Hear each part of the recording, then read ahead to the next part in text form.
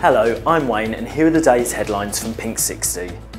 The BBC removed a sex scene from sci-fi drama Torchwood starring John Barrowman, not because of its gay nature but because it was too explicit, sources claim. The scene will still air in the US. Up to 5,000 anti-gay marriage protesters were taped to New York streets this weekend. They will protest on Sunday as the state's law legalising same-sex unions comes into effect. Students from Minnesota's largest school district are to sue after a policy infringing on staff discussions about sexuality left them open to anti-gay abuse.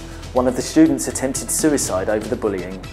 The Pentagon is expected to tell President Obama this weekend that the US military is now finally trained and ready to implement the repeal of Don't Ask, Don't Tell.